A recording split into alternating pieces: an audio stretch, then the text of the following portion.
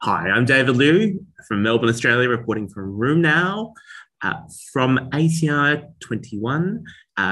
Once again, another big packed day three. A lot of bigger abstracts, a lot of controversial abstracts out there today. I actually wanted to tell you a little bit about cannabidiol.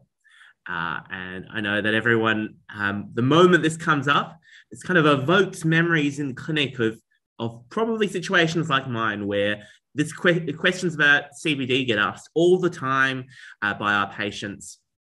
And there's always a conversation that goes along the lines of, well, absence of evidence, cautious, da, da, da, da, da. And I think we've heard at different points at ACR about what potential there might be and where the limitations might be and how we might go about managing this. And of course, it's an area where the therapeutics as such have gone ahead of the evidence. So finally, some evidence. What does it say?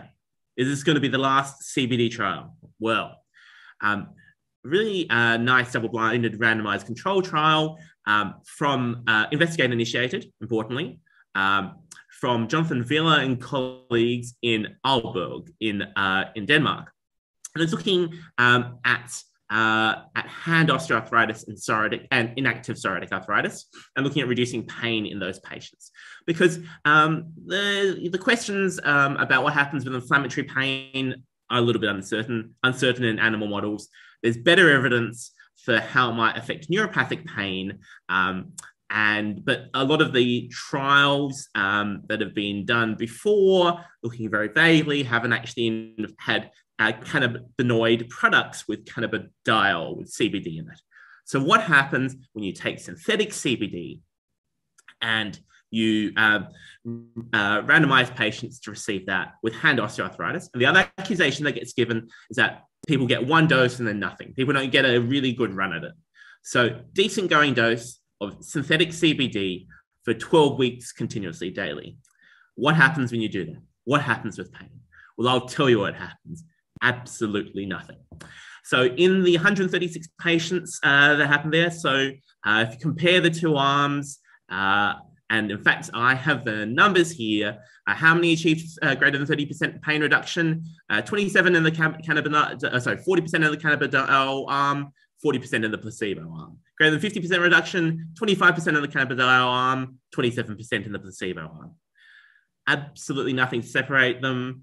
You look at everything, you look at the pain, you look at the pain VAS, you look at all the HAC DI, and you look at the HADS depression, HADS anxiety, all of these things. It's really much of nothing there. Is this going to be the last CBD trial? No. Is this going to be the last negative CBD trial? No. Now, you can make arguments as to, well, there should have been a higher dose. There weren't flavonoids in this synthetic product, and that makes all the difference. Maybe we haven't picked the right population. And, what have we got that works in hand OA and for pain inactive PSA anyway? All valid questions. But in reality, we've seen another negative trial. And if this was any other drug, would we keep on pursuing it like we pursue CBD for indications like this? Or that people do at least. So in my mind, another interesting study that we've been waiting for someone to do. And surely at this point, this is an important piece in the puzzle in that discussion that you have with your patients about CBD. So for plenty more about all the weird, wonderful, and important from ACI 21, head on down to roomnow.com.